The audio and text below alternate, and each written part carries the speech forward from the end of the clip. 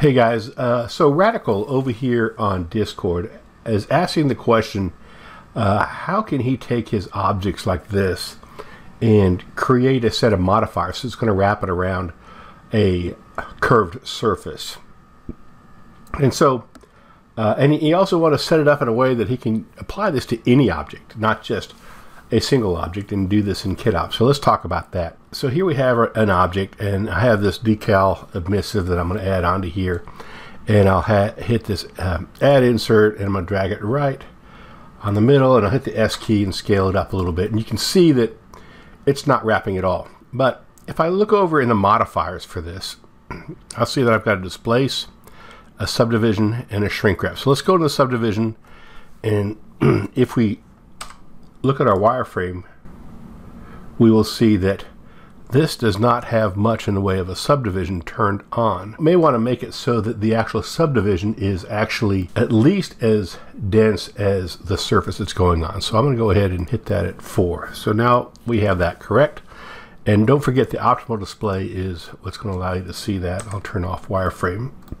The next thing we want to do is we want to look at the shrink wrap. And what we need to do at this point is we're just going to add the target. So we need to basically put the target. So we're going to use that as our target.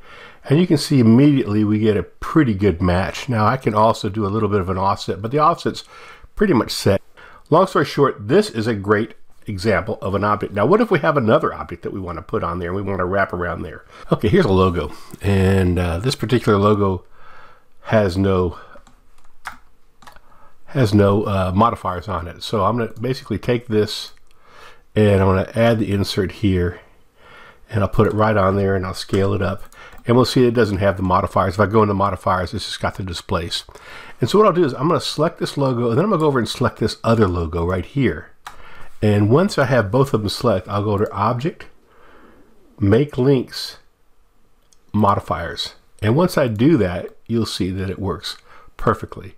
So the key here is you're going to want to create at least one object that has the different shrink wrap and subdivision modifiers, and then you can basically attach it to this one. Now one other thing I'll mention is that notice you can see a little bit of a shadow here, and the reason for that is if you look at this particular decal, I can come in here, and because this is a KitOps decal, I can jack up with the grunge amount, and I can pull it back, and then I can also adjust the displacement. There's another thing I can do if I don't want to use this decal grunge.